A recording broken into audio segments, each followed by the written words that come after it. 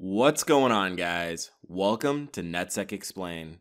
In this video, I'm going to show you how to perform SQL injections for web app security testing. Now, to understand how SQL injections work, you first need to get a little familiar with SQL itself. SQL stands for Structured Query Language, and it's a pretty standard way of dealing with most common databases that are out there. It's built on a series of clauses such as select from table where there is some value. So when it comes to SQL injection, our goal is to break out of these statements and find a way to add our own clauses to gain access to the database directly. In this example, we're going to walk through how to identify and exploit an SQL injection vulnerability in a black box setting.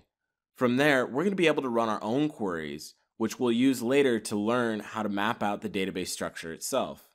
And finally, we're going to put it all together and log in as another user with stolen credentials. So let's get started. We're going to be using Damn Vulnerable Web App for this demonstration, and before we get started, we want to set the DVWA security setting to low. This will give us the simplest environment to work with. The first thing you want to do with any new application that you're trying to break is to get an idea of what the underlying source code looks like. Here, we can see the application looking for a user ID. We can type in a few different values and see that every time we change our input, our output changes. At this point, it's pretty clear that the application is calling from a backend database. So then, how does this database call look? If we were to rewrite this part of the application, we would use an SQL query somewhere along the lines of select some value from some table where user ID equals user ID. We don't know what the sum values are or what the sum table is, but we know that there are selecting data from a table where the user ID is taken from our input. Now that we have an idea of what our code looks like, we can try and play with our input to see how we can change the behavior of the application. For SQL, a common way of doing this is to enter tick or 1 equals 1. If we place this in our demo code here, we can see that it treats or 1 equals 1 as part of the query itself. But we still have this extra tick that changes to semicolon. So what we need to do is add our own semicolon to the end and use a pound to comment out the rest of the query. Now, some versions of SQL use a dash dash as their comment, so you'll have to play around with that to figure out which database is working on the back end. Let's copy our input here and enter it into the web application. And here we can see all the possible results from this query. The input or 1 equals 1 effectively changes the query to return queried information from the table where true, or where there is information to return. So what we just did here is the most basic version of an SQL injection attack. Let's try to take this another step further. If we can use the OR clause like this, then we should be able to use other SQL statements to rewrite our own queries. To do this, we're going to need to use the union clause to append our custom query to the end of the original results. But before we can do that, we're going to need to know the exact number of columns that are being asked for in the original request. So how do we figure this out? Well, we're going to need to use the order by clause. Order by asks the database to sort the results by column, and we can use it to find exactly how many columns the original query is asking for. For example, we would use order by 4 to sort by the 4th column. Now, if there is no 4th column to sort by, we'll either get an error or the query will fail. If we can sort by column 3 but not column 4, then that means that there are exactly 3 columns being requested. So let's try this out. We're going to type in a known user ID because we want to see if the query succeeds, fails, or returns an error. Then we're going to type in order by, and since we've been seeing first and surname being passed back to us, it's pretty easy to assume that we're at least requesting 2 columns. Okay, so order by 2 passes. Let's try order by 3. Unknown column and order clause. Perfect, this is exactly what we wanted to see. Since our query passed at 2 columns but failed at 3, we know that the original query is asking for exactly 2 columns. If we go back to our reconstruction of the original query, we can add in the columns requested as something 1 and something 2. It's important to keep this updated as we move forward, not only for reporting, but also so that we can look at the code and try to find out more vulnerabilities within it. This is a simple example problem, but it's a good habit to get into before you start dealing with much larger applications. Now that we know the number of columns in the query, we can use union select to run our own separate select query. In the real world, the first select query you'll want to run is a list of numbers. What this will allow us to do is determine where in the web application each column will be presented. For a small web application like this, it's pretty easy to figure it out. But in larger applications, it's a little bit more difficult. Again, this is a good habit to get into. In real-world applications, you'll sometimes need to check the HTML source to see if your numbers are put in there. I find that if it's a fairly complex web application, it's best to use numbers like 9999 or 5 nines, something that usually doesn't appear in web applications so that it's easy to find them. The next one or more queries you should use should output the database name, the username, and the version number.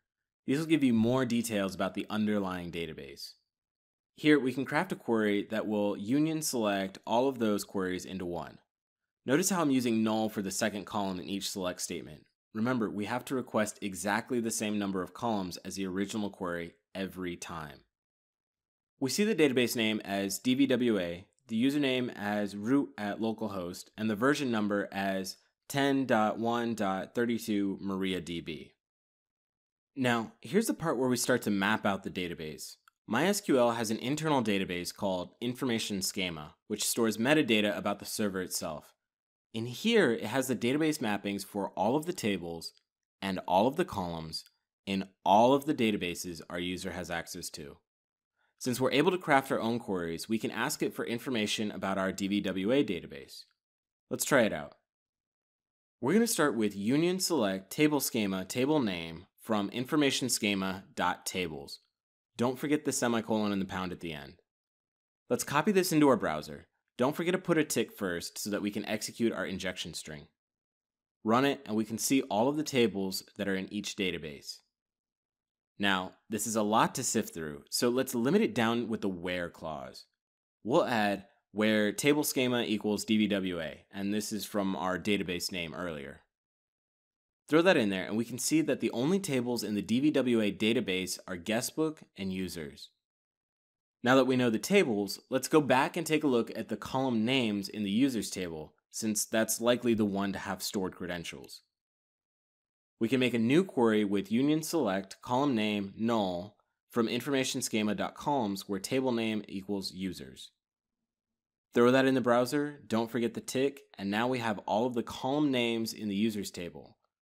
We can see the first name, last name, user, password, and so on. Awesome, we're almost done. We even have enough information to completely rebuild our original query. Let's get a list of usernames and passwords and see if we can log in as one of them. Throw that in the browser and, oops, I meant to type in user, not users.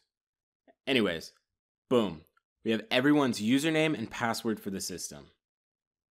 Now, these passwords might look a little funny. That's because they're hashed passwords. Hashing allows systems to store passwords in a secure way because they can't be reversed, but some hashes are stronger than others. With enough practice, you'll start to be able to point out the different types of hashes and what they look like. In the meantime, I'll just tell you, these are MD5 hashes. MD5 has been around for so long and it's been researched so much that it's not considered cryptographically secure anymore. And I'll show you why. I think I want to log in as this user, Leet. If we wanted to, we could save all of these hashes locally and use John the Ripper or Hashcat to try and crack them. But for weaker passwords, we can simply throw them into Google and see if somebody else has already done the legwork for you. Here, we can see the password hash for Leet decrypts to Charlie. So let's go ahead and log in. First, we need to log out and then log back in as 1337 with the password Charlie. And if we scroll to the bottom, we can see that we successfully logged in as Leet. Awesome. Looking at what we were just able to do, it was because of this single vulnerability in our web application that we were allowed to map out the entire database, collect user credentials, and log in as any other user in the system. Now, before I let you go, I want to briefly go over how to prevent something like this from happening in your applications. Looking at our finished original query, notice how the user ID was in line with the query itself. Because of this, we were able to escape it by adding a tick to escape the parameter and have the rest of our input treated as code. The only proper way to prevent an SQL injection like this is to use what is known as a prepared statement. A prepared statement builds the query ahead of time and then states where the variables are to be used as input. For example here, our prepared statement states that the user ID variable is a string and should be treated as such in the query. In the meantime, that's all I have for you guys today. For more information, check out the links in the description below, and don't forget to like and subscribe to see more videos like this. I'll see you next time.